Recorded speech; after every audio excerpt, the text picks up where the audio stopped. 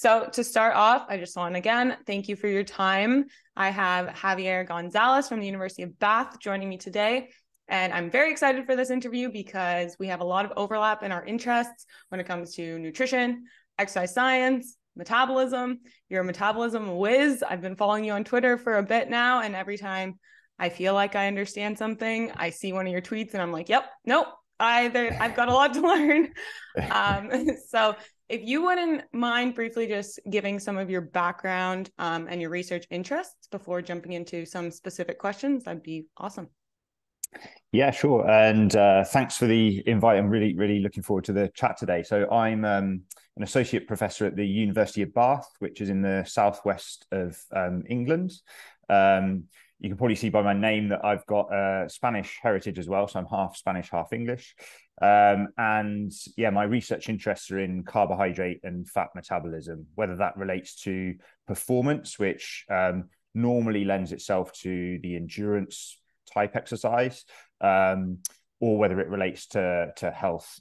So mainly understanding risk of diabetes and cardiovascular disease and how we can use nutrition and physical activity to try and either lower that risk of disease or improve human performance. How did you get into this area of research? Are you an athlete yourself, or what stemmed? So always been interested in sport. I grew up playing rugby union, and through injuries gave that up. And as most researchers seem to be researching, they're trying to understand why they never made it as an athlete. So that's probably true for me as well. So I did a sport and exercise science degree first of all, then continued through master's, PhD, and was always interested in nutrition. And I do have quite a prominent memory of one of the lab classes in my undergraduate where I was the participant and took some sodium bicarbonate and was just amazed at that feeling of how something nutritionally could directly improve performance so powerfully, and wanting to understand how that works really sparked something in me, and led me down the path of research. Awesome. Okay, so because a lot of what I would like to talk about today has to do with metabolic health and glycemic control, maybe just give a brief overview of how blood sugar is regulated in a normal, like, healthy individual, and then what the difference is between that and someone who's insulin resistant or type 2 diabetic. Sure. So in the average healthy person, when you first wake up in the morning, your blood glucose concentration will probably be should be between 3.5 millimoles per liter and 6 millimoles per liter. I mean, normally it's within 4 or 5. And whilst that's a concentration, it doesn't really tell us about the flux that's underlying that. So if you want that in other units, it's probably about 4 or 5 grams of glucose in the average healthy person. And yet that's turning over constantly. And what I mean by that is there's a continuous appearance of glucose into the bloodstream, and there's a continual disappearance out of the bloodstream. And when we wake up in that state in the morning, we're not doing any exercise, we're just resting in bed, then the brain is normally the major user of glucose in that scenario. So using probably over 5 grams an hour.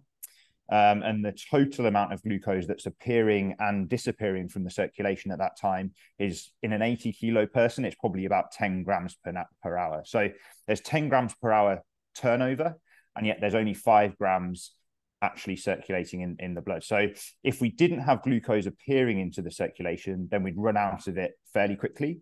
We'd be in a pretty bad way. So it's where it's coming from in that state. If we're not eating any food, then it's mainly coming from the liver, and it's coming from 2 sources within the liver.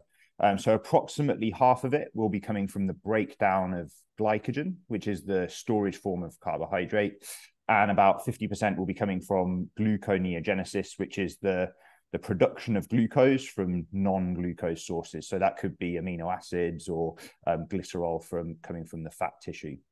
In the fasted resting state, all of the glucose is essentially coming from the liver.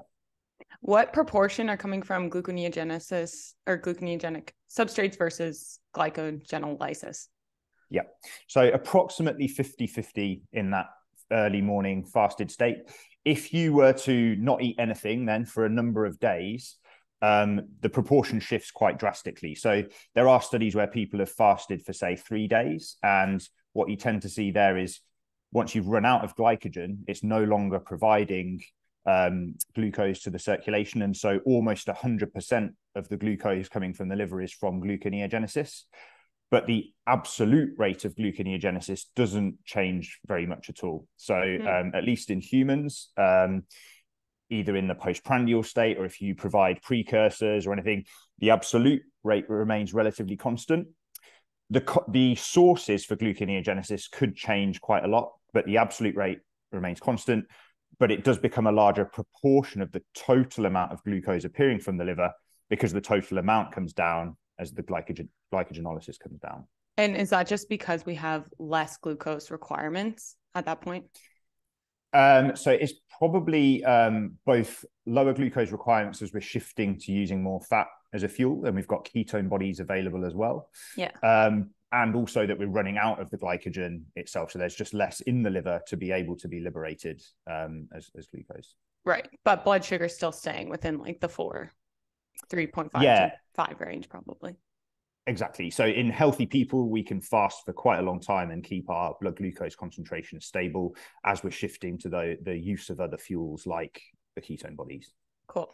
So in someone with insulin resistance or type 2 diabetes, what's happening at the level of the liver? So they're not responding to insulin and now they're not shutting down. Like they're not shutting down hepatic glucose output. Is that what a major defect is?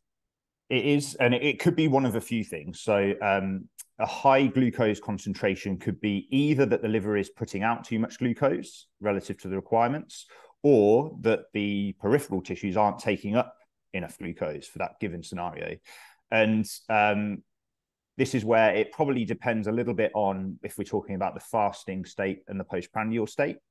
And that's because, at least in healthy people, the liver will shut off glucose production or the rate of appearance of glucose at relatively low insulin concentrations. So very small changes from fasting to just a small amount of insulin in the postprandial state will have a big effect on shutting off liver glucose production, whereas the effects on muscle glucose uptake and peripheral glucose uptake, they happen at the higher concentrations of insulin.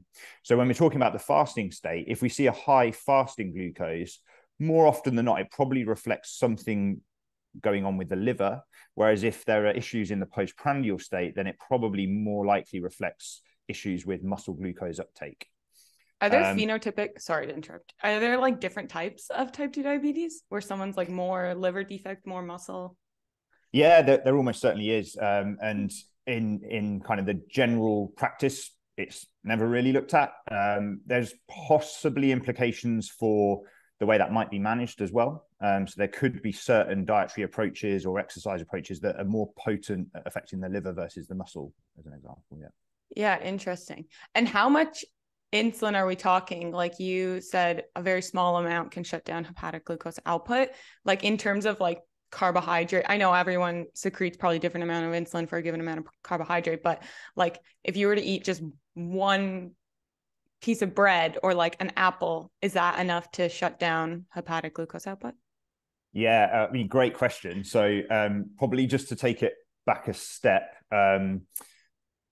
some people might show equivalent shutting off of liver glucose production after a meal, but at the expense of very different insulin concentrations. So before we see changes in actual glucose metabolism, we can get compensatory changes in insulin secretion. And so you might have, if you take two individuals, one might be very insulin sensitive and the other one might be less insulin sensitive, and they have the same glucose concentrations. If we measure even glucose turnover, might be similar, but the less insulin sensitive person will be secreting more insulin to achieve the same effect. And so you really need to measure both insulin and glucose concentrations, and ideally the flux, to really understand that. Difficult, therefore, to say with a piece of bread, because it really does depend on that interplay between insulin secretion and insulin sensitivity. And even there's a third layer to that, which is something called the incretin effect. So we commonly hear when we talked about glucose metabolism that the pancreas is where we secrete insulin from. and that it responds to the blood glucose concentration, which is true. So as our blood glucose increases, our pancreas can detect that and secrete insulin. But we also know that if you infuse glucose into a vein versus eating the same amount of glucose so that you achieve a similar blood glucose concentration, you get a much bigger insulin response if you've eaten that glucose versus the intravenous infusion. So that suggests that the gut is detecting that glucose and causing extra insulin secretion. And we now know that that's because of the incretin hormones, GIP and GLP-1. They're released by the intestine and they potentiate insulin secretion by the pancreas. So it becomes quite complex quite quickly. Yeah, super interesting. So wait, this just came to the top of my head. If a type 2 diabetic isn't responding properly to insulin and isn't shutting down hepatic glucose output, would they wake up with lower liver glycogen content? It's quite possible. It then depends on whether they have increased gluconeogenesis or whether it's increased glycogenolysis. But yeah, in essence, you could see higher glycogenolysis overnight and therefore running low on glycogen. When it's been directly measured, so there have been a few studies where they've directly measured in that morning before eating the liver glycogen concentration in people with and without diabetes. They don't really see large differences, and that might be because liver glycogen is also subject to auto-regulation, which just means that the more liver glycogen that's there, the more readily it will break down, and the less glycogen that's there, the more there is a stimulus to synthesize glycogen. And so in that morning, it might have just equilibrated out overnight for some of that auto-regulation. Okay. So speaking of overnight liver concentrations, fasted exercise is a big portion of your research. So love to go into that. So what happens to our blood? So if we wake up after an overnight fast, our muscle glycogen's pretty much untouched, not changed, but our liver glycogen content will be different from when we went to bed. Yeah. So what happens to our blood sugar when we wake up and do a bout of exercise in a normal, healthy person? Yeah. So as soon as we start exercising, the requirement for glucose by the muscle will increase very quickly in proportion to the intensity as well. So the more intense the exercise, the more the glucose uptake into muscle. And so we're going to have to respond to deal with that. Otherwise, our blood glucose is going to decrease very drastically. And so the liver starts putting out more glucose, and that's mainly coming from the breakdown of glycogen. And yeah, it responds rapidly and in proportion to the exercise. So when we measure blood glucose concentrations during exercise, at least with moderate intensity exercise, it doesn't change drastically, but the rate of turnover can increase more than twofold very, very easily. So we've got increased flux through the system, but it's matching perfectly between liver glucose production and muscle glucose uptake. Right. So if we're doing higher intensity, though, we do see that spike in blood sugar. And I'm only aware of really like the type 1 diabetic research. So you get this spike in blood sugar that's mismatched the amount. It's just like happening quicker than our muscles are taking in glucose. Yeah, exactly that. And it does happen in people with and without diabetes. And if anything, you get a bigger response in a well-trained individual, probably because they've got a greater absolute exercise intensity. So the stimulus is all higher. Right.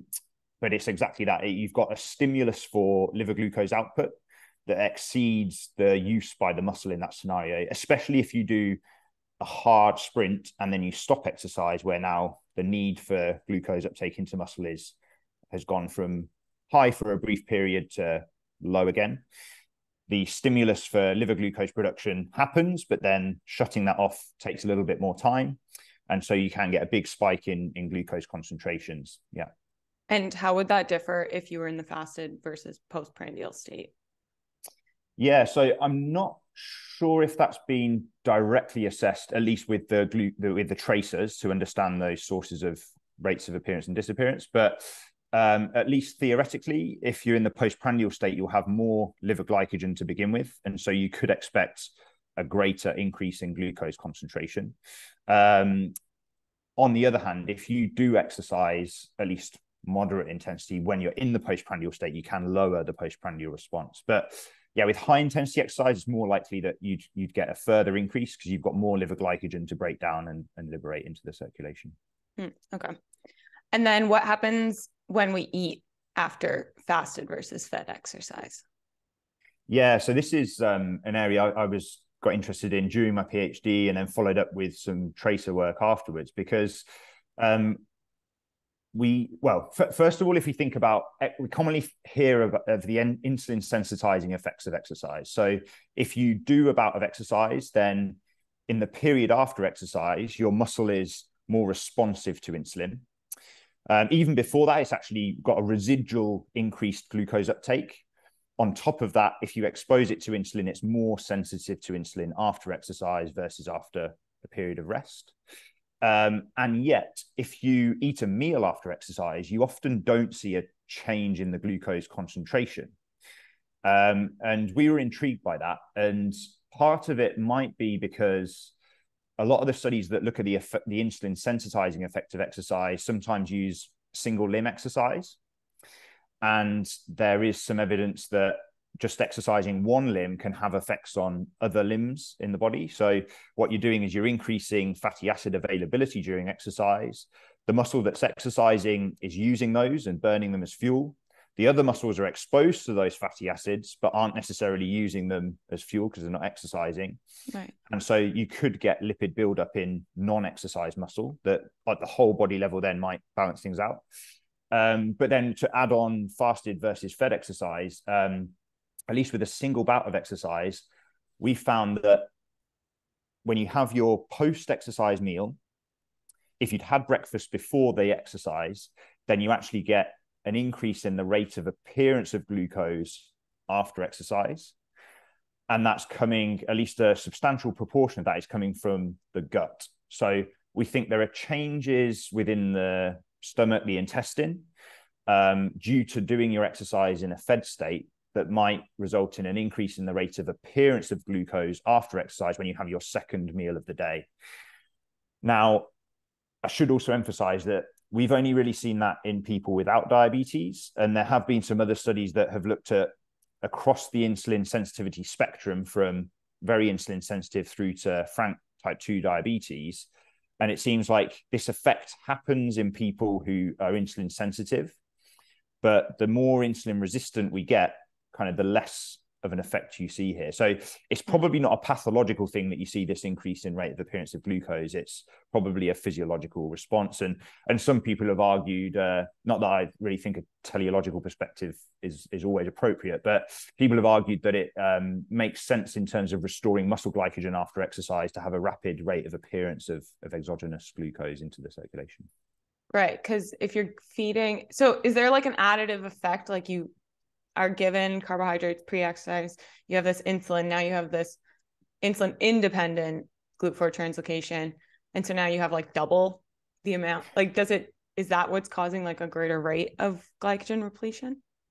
So it could be contributing, and we certainly did see increased rate of disappearance of glucose and an increased metabolic clearance rate. But I think the interesting part, or the intriguing part, because we're not sure of the mechanism, is that in your meal after exercise, you've got an increased rate of digestion and absorption of that meal.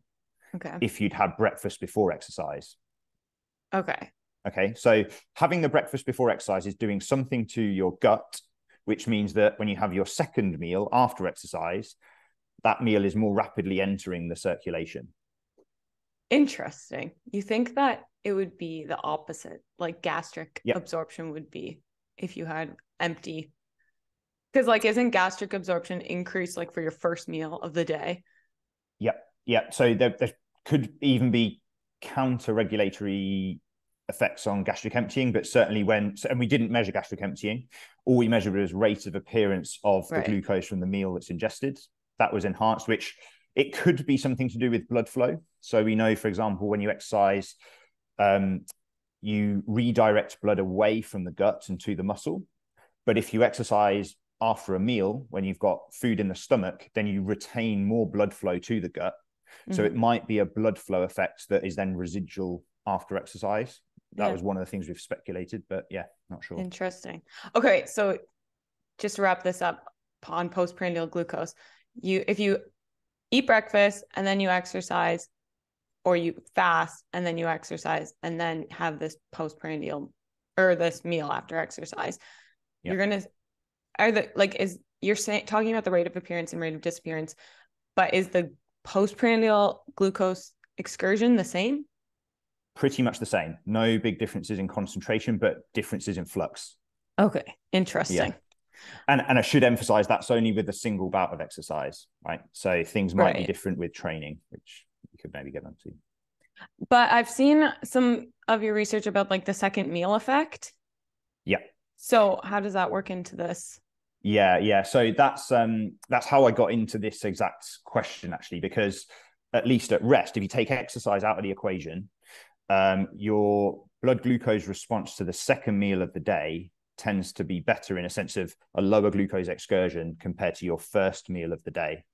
And there's numerous reasons for that. One is probably related to insulin priming. So if you expose your liver and your muscle to insulin, then it's primed for the second exposure to insulin.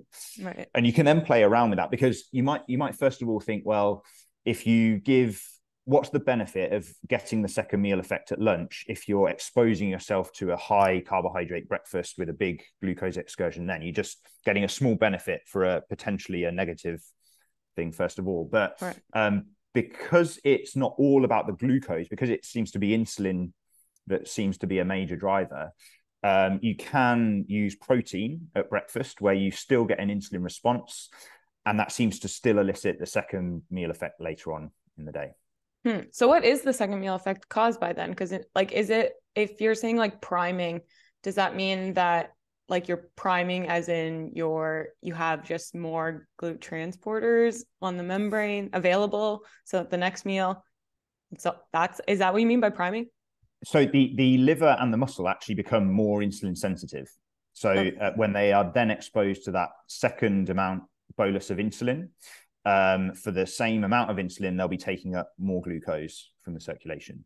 The other thing we sometimes see as well is that actually the insulin response is better too, in the sense of that the more rapid you switch on insulin secretion, so the early phase insulin secretion, which is essentially in the first 15 minutes, like for like, the earlier insulin secretion is more potent than the insulin that's secreted later on. And when you look at those insulin curves, you get more rapid increases in insulin secretion with that second meal versus the first meal. So it's both a change in insulin secretion and an increase in insulin sensitivity with both the liver and the muscle. So there's a lot of things going on there that all contribute to this second meal effect. Metabolism is so confusing. Okay, I do want to take a step back though and just discuss like why we even care about postprandial glucose excursions, because I think that this is also very convoluted and maybe misinterpreted or misunderstood, because truthfully I'm trying to figure it out myself, and to me it makes sense to lower postprandial glucose excursions. But what I'm trying to wrap my head around is like, is there something inherent about a postprandial glucose spike that is potentially impacting cardiovascular disease risk, like independent of body weight or caloric intake? Like, what's your view on postprandial glucose? Yeah, great question. It's a bit of a meaty one as well. So I think if it's useful to compare it against some other cardiovascular disease risk markers, like LDL cholesterol or the ApoB containing lipoproteins, where it seems like across multiple lines of evidence that the relationship between the atherogenic lipoproteins and cardiovascular disease is fairly linear, i.e. the lower the better, for at least for cardiovascular disease risk. With glucose, it's possible that it's still linear, but I'm not sure the evidence is there, or at least I haven't seen that evidence that it's linear across the whole range. So what we do know of course, is when glucose goes very high, then that is causing damage to the blood vessels. So the small blood vessels and the large blood vessels, certainly once you're over about 10 millimoles per liter, it's causing oxidative stress and inflammation, and there are issues. There's damage being caused there, which over the long term, over a lifetime, can build up and increase our risk of cardiovascular disease. What's a separate question is within the range of, say, 5 to 8 millimoles per liter, which is what we'd commonly see all of us every day. If we're eating some carbohydrate, would see glucose excursions within that range, whether that is doing anything at all to our blood vessels. Now, I don't know the answer for sure. There are some studies that do show associations between glucose responses and things like mortality, even if you just discount people with diabetes. So then you're already excluding that very high 10 millimole per liter range. You're within what's the healthy range. So there are associations there.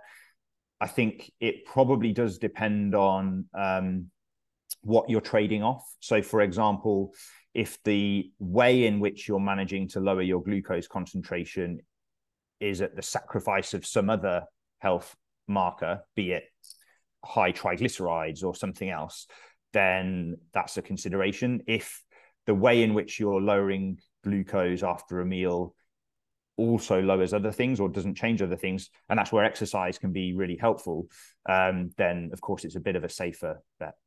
I don't know. Have you got thoughts on that? I mean, if one of a big contributing factor to HbA1c is postprandial glucose, and lower HbA1c seems better for long-term health, then lowering postprandial glucose would make sense to have a better average blood sugar level. Because I don't know if I'm sure there's scenarios where you can have frequent high blood sugar spikes, but in order to have a normal HbA1c, that they must be met with like hypoglycemia. If we're trying to keep that average the same with a blood sugar spike versus just like less variability throughout the day, then to me, lowering postprandial glucose seems like the healthier option. Yeah, that's true. And I think it is also useful to, well, what's great is the increase in technologies we have nowadays with things like continuous glucose monitors. So yeah, you're right. The associations with HbA1c are useful. I think we also need to understand the relationships with the other technology as well, because whilst you're absolutely right, it could be that the HbA1c is reflecting that postprandial glucose excursion. It could also be reflecting changes in, say, the hemoglobin turnover, right? So you could get a lower HbA1c because you got lower glucose concentrations, or because you got faster hemoglobin turnover. So there could be a third factor there that influences things that could be related to longevity and increased hemoglobin turnover, but we're interpreting it as a lower glucose concentration.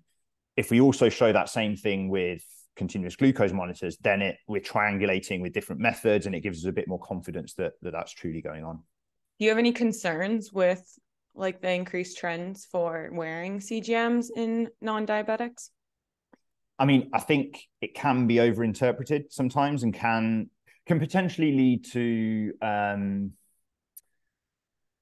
some decisions that people perceive as being healthier when they're perhaps not, based on that trade-off argument I gave earlier, where you could keep your glucose perfectly flat if you just don't eat any carbohydrate, which could be a healthy approach, but it depends on what else you're doing in your diet, which could or could not be healthy. So if you're eating a load of saturated fat, then there's probably an argument that at a certain point that's going to cause issues independent from keeping your glucose low.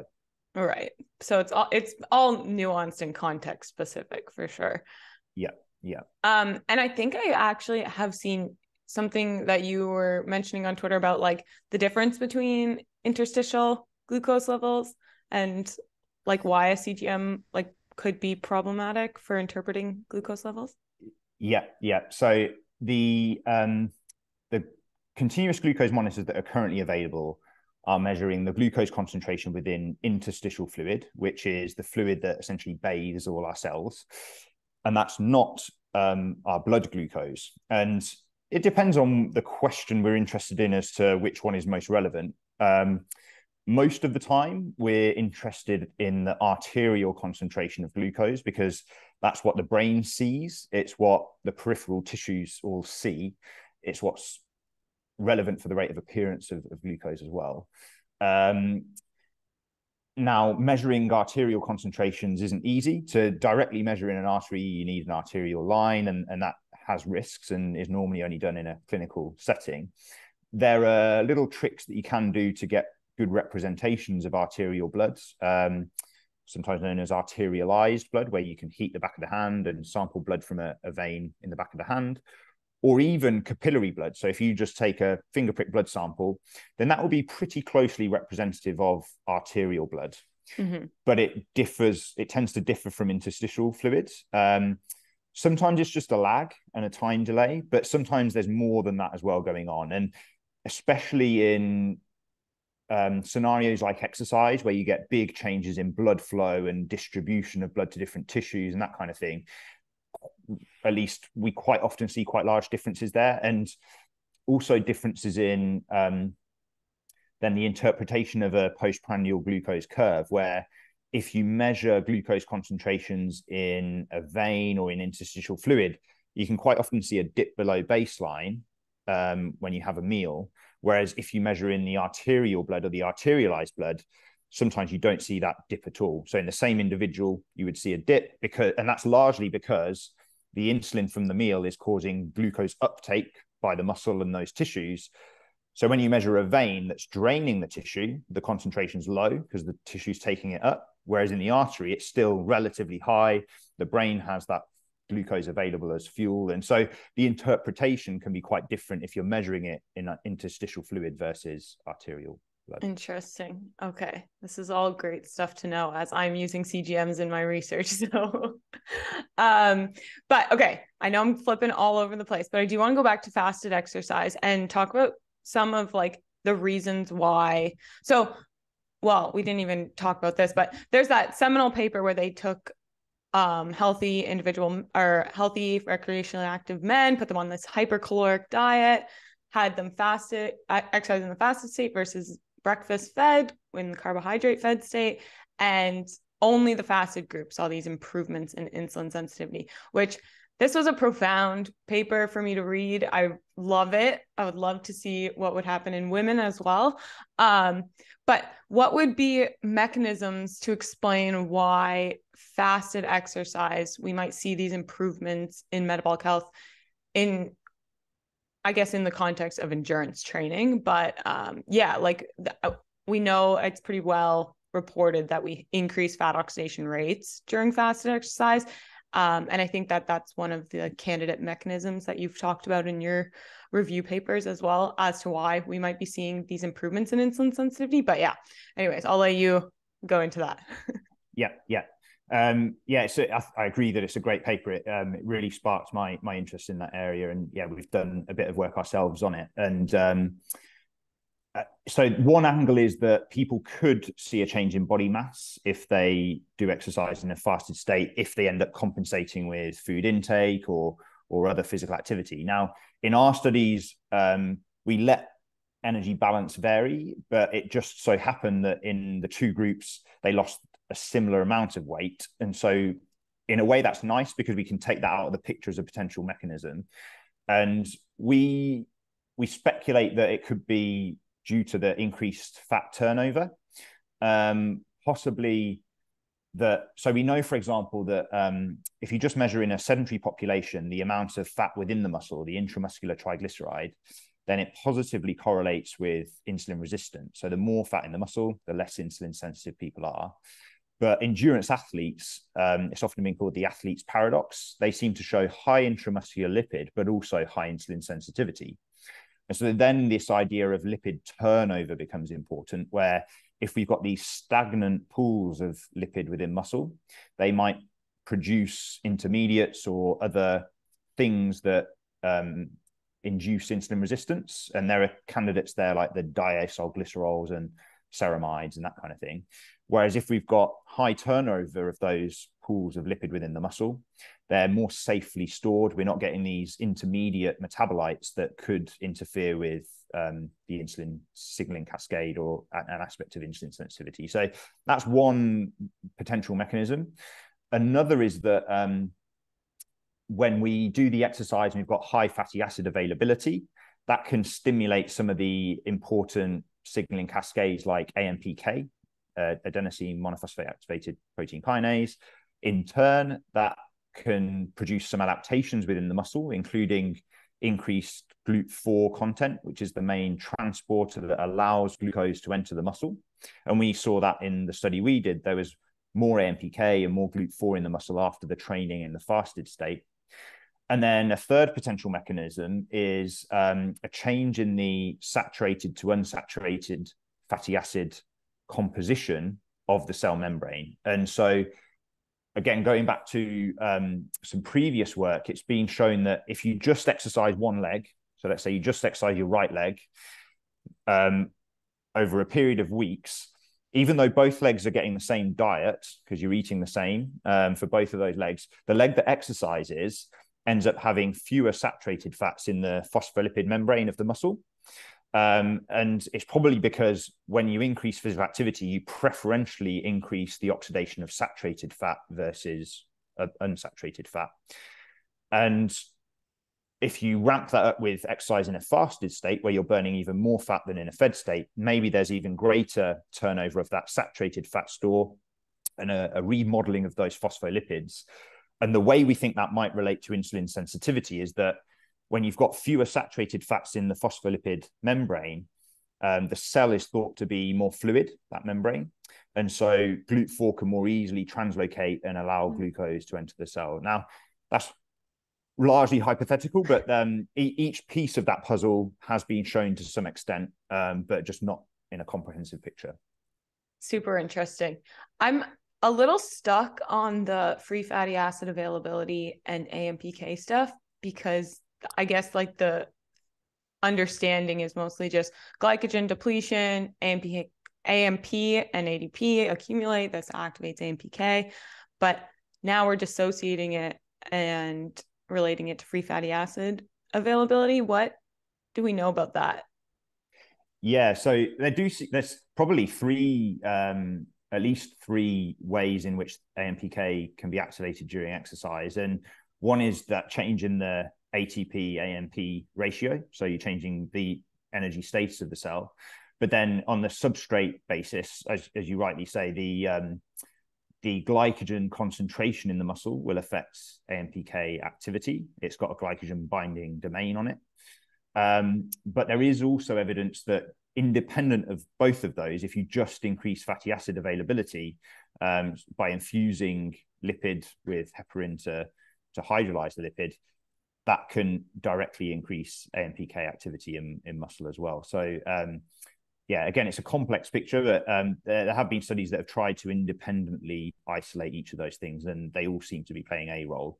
The glycogen could be playing a role in some scenarios. In our study, we didn't see large changes in glycogen concentration. So we're not sure that played a role there, but it could have been. We just might have missed it. Yeah, no, that'd be cool. If you're burning the same amount of glycogen, then you are kind of looking at the effects independent of glycogen depletion. Yeah. And then how would you think that this would change with high intensity exercise? If that's a glycolytic activity, then we'd be burning more glycogen. I don't know what happens to fatty acid availability in response to high intensity exercise.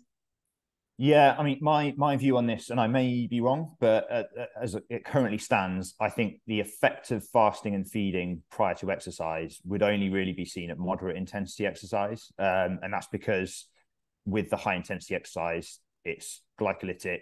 You'll get a stimulus for fatty acid release by adrenaline. So after exercise, at least you might get a spike in non-esterified fatty acids and glycerol.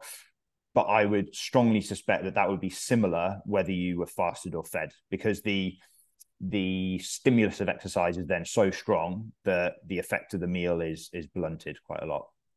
How do you think, or maybe this has even been done, like post-exercise delaying a meal? Because what you're saying right now, it's almost like, okay, endurance exercise, maybe you do fasted, maybe high intensity, you fast afterwards. Yeah, it's a good question. We've done a little bit on it, as have others, in terms of after moderate exercise, delaying carbohydrate refeeding and looking at glucose tolerance the next day.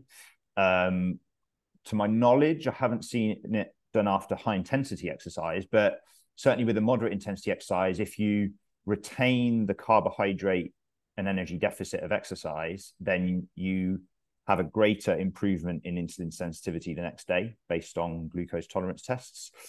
So maybe there's a possibility there of whichever suits you best. If you want to restrict the carbohydrate before exercise or after exercise, each one is going to have an effect. You're going to need to eat at some point, so you probably do want to eat before or after. And maybe, as you say, it might depend on the intensity of exercise. And like my understanding of measuring substrate utilization is that once you pass your lactate threshold, then it doesn't, you lose your confidence in whatever marker you're getting. So how do they even know that high intensity exercise isn't burning more fat in the fasted state? Yeah, that it's a good point. So yeah, once you're above lactate threshold, then you've got, so the principle of measuring substrate use, at least with indirect calorimetry, is that the oxygen consumption and the carbon dioxide production are coming from metabolism. Mm-hmm. Whereas when we go to high intensity exercise, some of that carbon dioxide production is going to be coming from buffering the acidosis of exercise. Right. And so we can't be confident that it's all from metabolism. Some of the evidence that does support that fat oxidation is somewhat low at high intensity exercise is from either muscle biopsy and tracer studies where they've measured rates of appearance and disappearance of blood-borne fatty acids and the intramuscular fat use. And the data from those seem consistent with the indirect calorimetry, even though that has its limitations at high intensity exercise. I am aware of some work being done in New Zealand by David Rowlands, where he's got developing a method to try and assess fat oxidation at high intensity exercise using a pretty clever technique with the intramuscular labeling of substrates with tracers, and then using that to overcome that limitation. So yeah, that may be available in the next few years or so. But yeah, as I say, so most of the evidence does seem to support that idea that at high intensity exercise, carbohydrate is the predominant fuel. There probably is some fat oxidation going on, and we're just not sure on how much, really. Yeah, because like I remember reading one of Dan Plew's paper showing that trained individuals, I mean, it makes sense, trained individuals will burn a higher proportion of fat at any absolute intensity. But they compared untrained versus trained and showed that even at these high intensities, these trained individuals are burning more fat. So there must be something that's training our muscles to be able to burn more fat. And I wonder if like fasted high intensity exercise, like we know that there's aerobic adaptations to high intensity exercise, but if your substrate utilization during that bout of exercise isn't different between the fed and fasted state. Yeah, I don't know. I'm trying to wrap my head around all of this. Yeah. And I guess there's the one piece of evidence that supports a potential limitation for the muscle to burn fat at high intensity exercise is that you seem to get accumulation of the fatty acids within the muscle, as in with the exercise, you can increase fatty acid availability, even with infusing fatty acids into the bloodstream. So you're giving the fat available to the muscle to use during very high intensity exercise. It seems to still be able to take it up as well. So it crosses the membrane into the muscle, but the limiting step might be actually getting into the mitochondria in the muscle. So one of the suggestions is to do with carnitine availability and how with high flux through the glycolysis pathway with high intensity exercise, we end up using our carnitine for buffering some of that aspect. That leaves less carnitine available to transport fats into the mitochondria because the long chain fatty acids need to be transported with carnitine into mitochondria to be burned. Maybe there are differences there with training status. Maybe the endurance trained athletes with more mitochondria, more carnitine might have a greater capacity there at high intensity exercise even. But at least in the average trained individual, it does seem like there is somewhat of a limitation to the fatty acids getting into the mitochondria to be burned with high intensity exercise. So if you're someone who likes to wake up and do your high intensity workout on an empty stomach, maybe you should take some carnitine. Possibly supplementing with carnitine, yeah. Although it does take quite a long time to build up in muscle, so probably takes 3 to 6 months of supplementation to actually build up in muscle. So it needs a bit of commitment. Wow. Okay. Okay. So let's go transition into energy balance, because I know this is a big area of your research as well. So how does exercise in the fasted versus fed state affect how much we eat later in the day and our appetite regulation? And what does this have to do with liver glycogen levels? Yeah, so I'd probably start by just saying that these measures are hugely variable, right? So the metabolic measures are variable, but the energy balance measures are even more so, because not only are they subject to some of the physiological regulation, but of course our behaviors are also influenced by a whole load of things outside of our physiology. And I'm a physiologist, so I'll leave that to someone else. Now, I'm intrigued by this prospect of whether the fuels we use during exercise influence our energy balance behaviors. It's been a controversial question, and it's been studied on and off for years. One of the first to really propose it is J.P. Flatt, the glucogenostatic theory and the glycogenostatic theory. And the one of the central premises is that if you compare our fat and our carbohydrate stores, we've got a huge amount of fat available. Even in lean people, there's loads of fat to fuel activity for days and days on end, even if we don't eat anything. Whereas our carbohydrate stores are really limited. We can't even run for a few hours without running out of them. And so it would make sense that our body would regulate our carbohydrate stores more tightly than our fat stores, because we'll run out of them otherwise. And carbohydrates an important fuel for the brain. In practice, when that's been manipulated in humans, it's tricky to us to directly manipulate liver and muscle glycogen without changing a whole load of other things. In rodents, it's a little bit easier. And there are studies in rodents that if you genetically manipulate the liver glycogen concentration, then it does seem to influence both energy intake and physical activity. So if they've got a higher liver glycogen concentration, they will tend to eat less and be more physically active. In humans, there's indirect evidence that is somewhat supportive, but it's always indirect and correlational. So we've got some evidence that people who seem to be using their liver glycogen more during exercise tend to then eat more in that first meal after exercise. And there's also now some evidence that some of the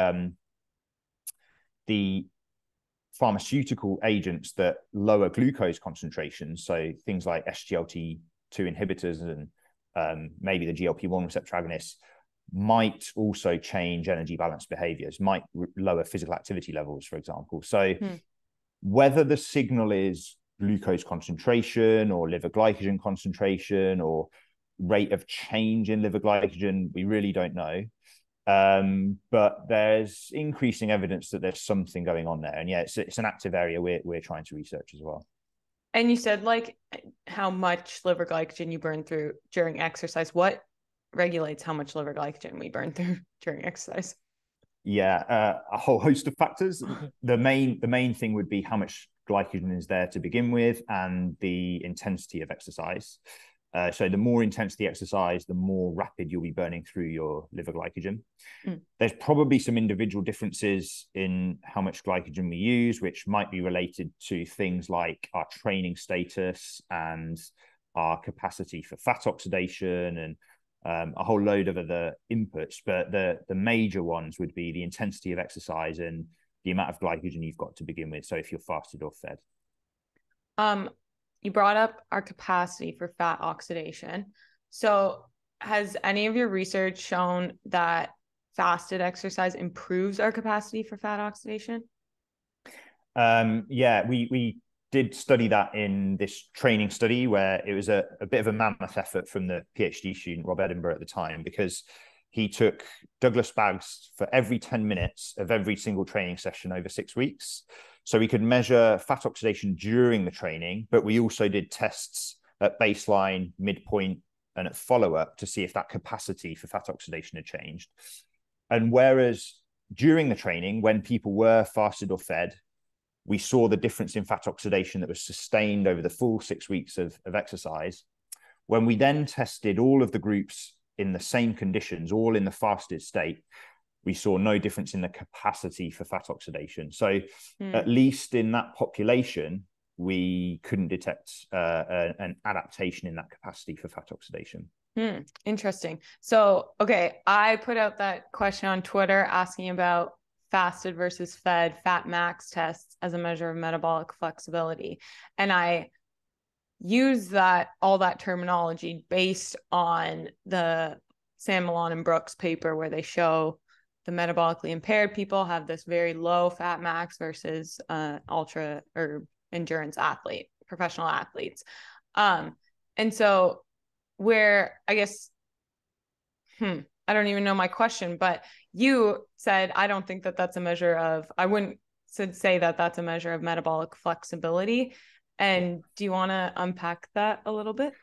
Sure. I guess it comes to the classical definition of metabolic flexibility, which was really proposed by Kelly and Mandarino, where they study people in the fasted and then the insulin stimulated state, and just measured then the fuel use across the muscle, across the leg. So based on the definition of that paper, it is along the lines of a greater metabolic flexibility would be a greater difference between fasted and fed state.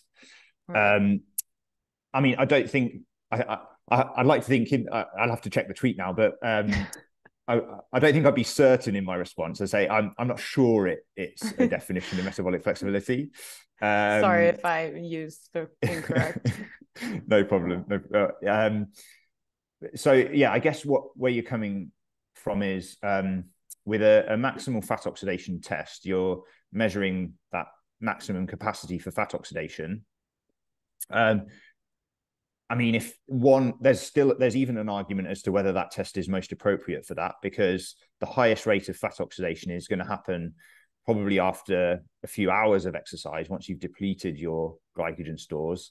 And so if you wanted to measure someone's true inherent highest capacity for fat oxidation, it's probably not when we do our fat max test, which only lasts 20 minutes or so. Right.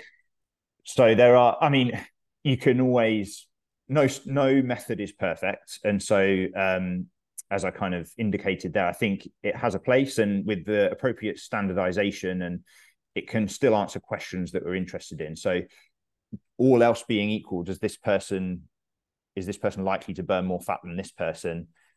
If your fat max test shows that, it probably is likely to be the case that in other scenarios they're burning more fat, but there are some caveats to that. And do you think that could be a marker of greater metabolic flexibility? Like if you have greater fat oxidation rates?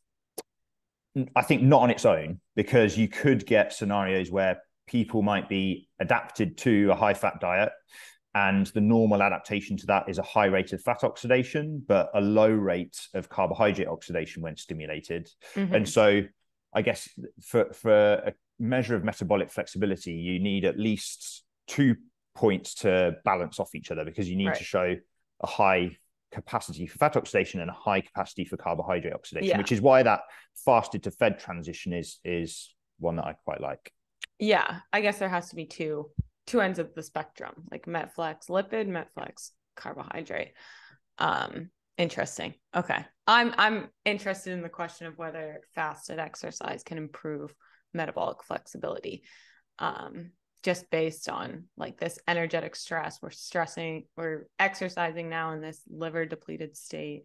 Does that improve our capacity to burn fat? And then pairing that with a mixed diet, say you're not on a low carbohydrate diet, does that now preserve our ability to burn carbohydrates while also maximizing this fat oxidation? And like, now can we transition between the two better? I don't know. That's, I guess. Yeah, I mean, that would be super interesting because I guess people commonly talk on the metabolic inflexibility of the low carbohydrate, high fat diet, but there is also the argument on the opposite of we adapt to either diet. So if we've been eating high carbohydrate diets, our glucose tolerance tends to improve, but our oral fat tolerance tends to get worse. And so we can adapt to high carb and we can adapt to low carb. But what we really want to do is retain that metabolic flexibility for either option. And I think you're right. One of the candidates for that is at least exercise in itself, but maybe specifically in a fasted state to elicit some of those adaptations. So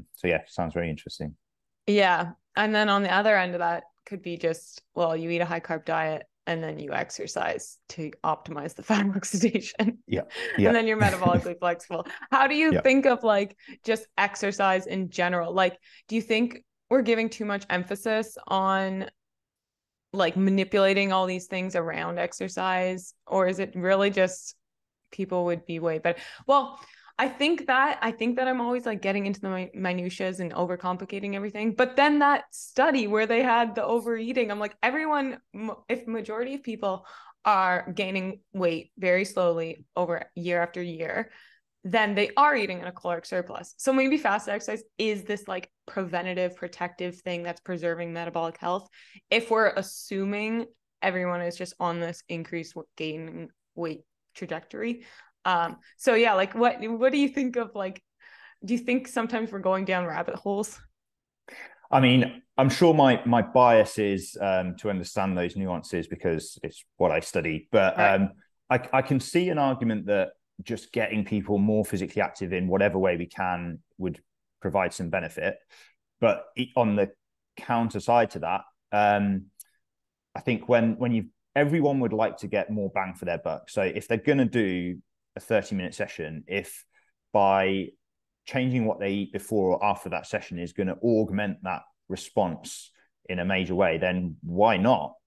So like you say, if it might even explain the variance that we see in people's health. So you might get 100 people and they all say they exercise and we see differences in their metabolic health. Well, it might be because some of them have been doing it fasted and some haven't, and just by chance. And so we get that response. And so I do think there's value in understanding it. There's always value in improving the efficiency of exercise to improve health. For the record, I'm on your side with this. Good. But then it's not one or the other, is it? If we can get people more physically active for the sake of it and also increase the efficiency and effectiveness of exercise, then they're same for both. Right. And how much do you think this has to comes down to just insulin and carbohydrates versus calories? Because now we're seeing more research coming out showing that protein ingestion preserves this fasted, like as far as substrate utilization goes. It looks the same as whether you're in the fasted state with this protein ingestion, or I'm sure fat would do the same. So is it all just have to do with restricting carbohydrates before exercise, or is there something inherent about being in the fasted state? In terms of the increase in fat oxidation during exercise, that would be mainly driven by carbohydrate insulin. But I'm sure you could offset that benefit if you really overdid it on fat or protein and then therefore obliterated the negative energy balance. So right. Again, probably both. Okay. They're wrong. And with all of this knowledge, what do you personally implement? Like, what has changed your decisions around nutrition and exercise? I try to do a bit of everything. So I do enjoy cycling and running when I can. I'm normally injured, and resistance training as well. And yeah, so if I'm cycling into work, then I'll normally wait and have breakfast at work on most of those days. So try to do some of it in a fasted state. I don't know if that is almost out of convenience more than anything else, but at least there's some evidence to back it up as well. Yeah. Okay. And what concerns would you have around fasted training? And I don't know if there's much or any literature on resistance training, fasted versus fed, in terms of like metabolic health stuff. I think Stu Phillips has done some stuff on protein synthesis and amino acid stuff. But yeah, what do you think about training in the fasted state if you're going to lift weights? Say you feel good. Like I feel good lifting without any food in my stomach. So is there anything I should be concerned about or people in general? I think with resistance exercise, not much concern whether you're fasted or fed. Probably doesn't make much difference. It's relatively glycolytic, and as long as you're having sufficient protein, then at some point in the day to support protein synthesis and stimulate protein synthesis, then yeah, no issues with that. I would say there are some considerations with exercise in a fasted state that need more research, and things like we know that markers of bone breakdown can be higher when we're in a fasted state than a fed state. Okay. With what type of exercise? Does it matter? It's been shown with endurance-based exercise. The theory, or one of the theories, is that when we exercise and we sweat out calcium, and the hormonal response to that leads to an increase in bone loss. Okay. Well, my body doesn't know how to regulate its temperature, so I don't sweat that much when I work out. That's fine then, yeah.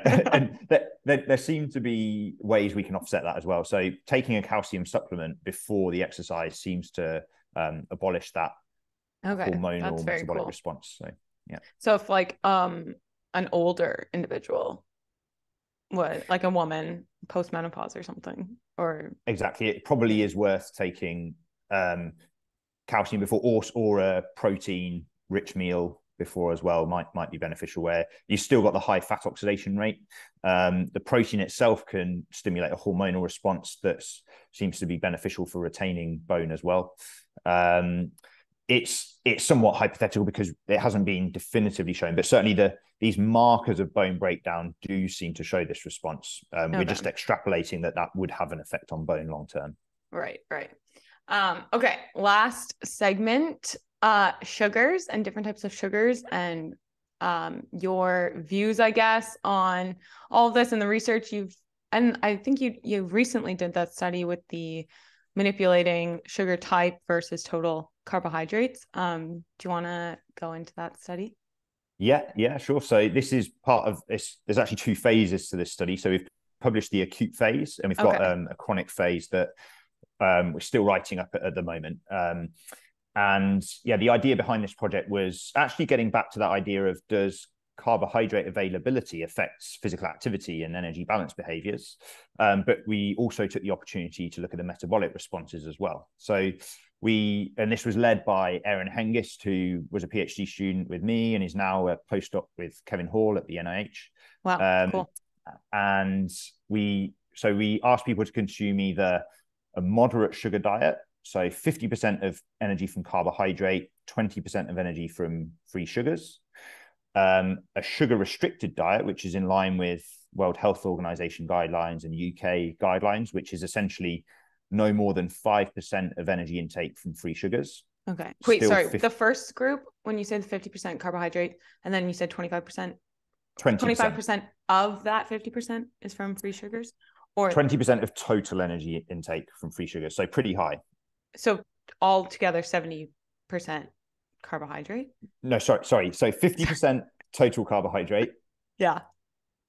And 20% of that being free sugars. Yeah. Okay. Yeah. Sorry. Okay. And then, so the middle group, the low sugar group, same amount of total carbohydrate, so 50% energy carbohydrate, but no more than 5% free sugars. Okay. And then the third group, low carbohydrate ketogenic diet. And in this initial study, we studied them for 24 hours under relatively tightly controlled conditions. And then the second phase that we're still just writing up is over 12 weeks. We asked them to follow these diets. Very cool. And at least based on the acute study so far, in the metabolic responses, we saw not very much changing when they restricted sugar intake. The only real difference was change in blood lactate concentrations after eating. Whereas we saw much larger changes when we changed the total carbohydrate content. Do you think that acute lactate effect could be detrimental chronically, or I mean, maybe it's a good thing our brain likes lactate. Yeah. I don't view it as really positive or negative. Okay. What we're fairly sure it represents is the fructose component of the sugars being converted into lactate by the liver. So Okay. when the liver, so fructose can't really be easily metabolized by things like muscle.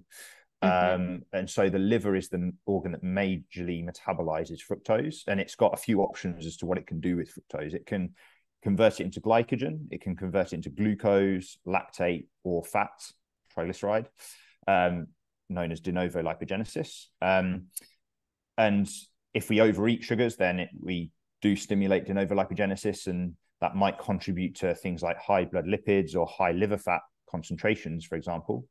In this scenario, I think at least some of that fructose would be being converted into glucose and lactate, and that's why we saw those increase in lactate concentrations. Interesting, because energy was matched, like calories weren't matched. Energy matched. Yeah. And so the result was that no change in energy expenditure or physical activity. Not within this first 24 hours. Yeah. And a cool finding from this was that women got into ketosis much more rapidly than men. Exactly. And that makes me think, I wonder if overnight fasting for a woman, they would have higher ketones in the morning. Doing a fasted bout of exercise, like maybe women, if they're doing fasted exercise, they have higher ketone levels than men, or like what happens post-exercise too.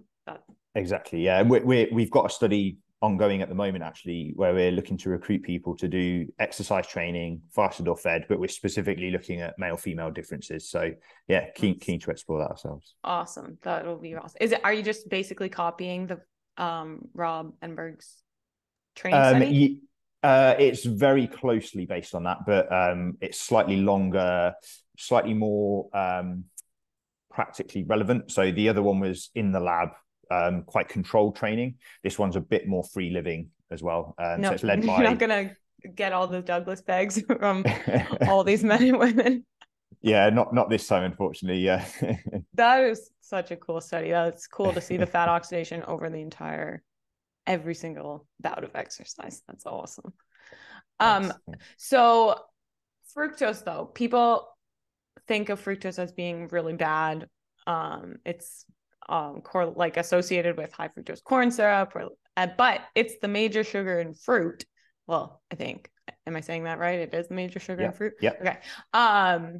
Which fruit obviously is not associated with poor health. So what context or nuance do you wish people understood about fructose? And how important is energy balance if we're going to consider any effects of fructose? Yeah. Energy balance is important. And I guess I'll tackle the fruit versus actual table sugars first of all. So both in dose and rate of digestion, there are large differences. So the fructose we get from eating whole fruit, we're not going to get the same total amount from eating fruit. You have to eat a lot of fruit to get a large amount of fructose. And also, even if you did eat that amount, because of the structure of the fruit, when it's slowly digested and absorbed, it's going to have very different effects on the body than if you, say, drink a soda. Right. What about fruit juice, though? Would fruit juice be like just soda? About saying, yeah, it would be handled more like soda. So, and in most of the guidelines, if you're considering that dietary guideline to restrict free sugars, fruit juice is considered a free sugar. So basically, as soon as you've processed the fruit, it's now becoming a free sugar. Once you've disrupted the food matrix and the structure of the fruit, it's now free sugar, more rapidly digested and absorbed. Even then, I think a lot of the concerns of fructose are sometimes overplayed, at least the wide range of health effects. So, for example, we know from tightly controlled feeding studies in humans that it doesn't have an independent effect on body weight. So if, for example, you overfeed people fructose versus other types of carbohydrates, there's no differential gain in fat mass. What fructose might do under overfeeding conditions is affect liver fat and affect liver glucose production or liver insulin sensitivity. doesn't seem to have a large effect on muscle insulin sensitivity. So there are some potential downsides of very high fructose intakes, especially with overfeeding. In energy balance, those effects are much less clear. And I guess even more important, coming back to the physical activity point, there are some really neat studies where people were overfed fructose with and without exercise. And if they were exercising, they were overfed even more fructose to offset the energy expended through exercise. And again, it seems like very little effects of fructose if people are physically active. So probably comes back to that energy turnover issue. And I equally don't want to downplay the issue. So for people who have a relatively sedentary lifestyle for whatever reason, or just can't do as much physical activity, maybe there are some metabolic health benefits of keeping fructose intake somewhat low, especially free sugars. And the kind of government guidance, the main rationale for restricting sugars in general is that a diet high in free sugars tends to lead to a high total energy intake. And so it can be a good way to make, and we've seen that in some of our studies where if people try to restrict their free sugar intake, they tend to naturally then lose a bit of weight over time, probably because they're just eating less total calories. Right. And this is just kind of almost taking the responsibility out of the public by just saying reduce total free sugar intake. It does get really confusing because then scientists are like, no, there's nothing inherently bad about carbohydrates or sugar or something. But then everyone, the general understanding is, oh no, sugars are bad. Carbohydrates are, if you want to lose weight, you just restrict carbohydrates and things like that. There's so much to balance between understanding nuance and context. And then like, once you understand the context, it's like, I can understand why the general public is so confused. I mean, I'm confused and I'm reading literature all day, every day. So it's definitely hard to communicate context to people. And physiology is so confusing itself. So yeah, it's a lot to wrap my head around, but I appreciate your perspectives on everything and the way that you present it. I need to get you more active on Twitter though, so the rest of everyone else can dive into everything in your brain. But if you, I guess, like, what do you think, or like, what do you wish people understood more if you were to simplify carbohydrates, exercise? Well, one, that fructose overfeeding with exercise preventing the effects of fructose, that's super cool and just shows the power of exercise. Like, physical activity is amazing, and it's clear that it protects us against most other, like, I guess, I don't know the word I'm looking for, insults that we place on ourselves in our daily life. Like, exercise seems to protect us against a lot of insults, even like sleep deprivation and anything that's promoting ill health. Being sedentary seems to make it worse. But if you were to like leave anyone with practical takeaways, advice, like how do you view like a very realistic lifestyle? I guess it probably comes down to the lifestyle that people are going to stick to, and that applies to both physical activity and diet. So whilst there are, even within energy balance, you can get small differences in health based on a specific type of exercise or a specific dietary composition. It makes a bigger difference to if we need to lose some weight, it makes a bigger difference to lose the weight in almost whatever way than to make smaller changes without losing the weight. So if we can be physically active and maintain a healthy body weight, we're getting the majority of the way there. And so at least at the population level, that would be the most efficient way to keep the population healthy. With individuals then looking to get the absolute most out of their exercise and their diet, then of course paying more attention. I think education is key. It's why it's important to do these kind of things and understand the science better. We need to do more research into these diets and exercise strategies so that we can all learn about them. And I think in terms of a key understanding, it probably is useful for people to remember that exercise can be both powerful in terms of its effects on metabolism and our ability to maintain health, and also maybe not so powerful. So it might not be the panacea for weight loss if that's the only thing we're interested in. But even if you don't see weight loss, there's probably a whole load of other things going on that exercise is improving as well. Right. Cool. And where can people find you? So I'm on Twitter, go through patches of being more or less active, and my handle is at Gonzalez_JT. And then on there's a link to my university website as well. Great. Well, thank you so much for taking the time to chat with me today. I thoroughly enjoyed this conversation, and I think I could talk to you for 5 more hours, but I will let you get on with your day. And yeah, I just want to thank you again. Great. Thanks, Christy.